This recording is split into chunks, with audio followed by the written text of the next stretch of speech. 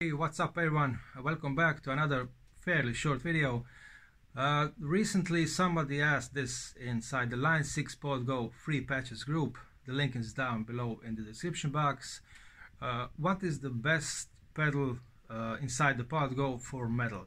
Now I gave a short and a long answer. This time I'm gonna stick to the short answer.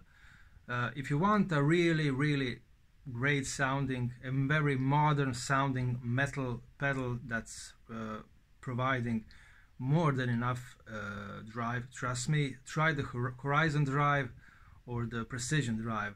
If I'm not mistaken, that was modeled by Misha from Periphery, and Periphery is known for their quite tight tone. And one thing that's really special, actually a few things are special about this pedal. Of course you have drive control, but you also have a brightness control. So if your tone is too dark, you can crank that up, or if it's too bright, you can bring that down.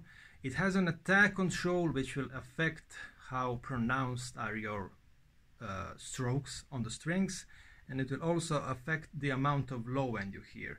And finally, one amazing thing about this pedal is that it has a gate inside. So besides the input gate on the very beginning of your chain, we all have that inside the Pod Go, you can also use the gate that's inside the pedal itself.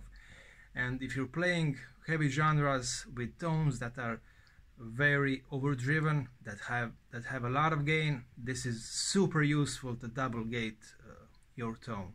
So Horizon Drive, Precision Drive, an amazing pedal for modern metal because it's voiced that way. Peace.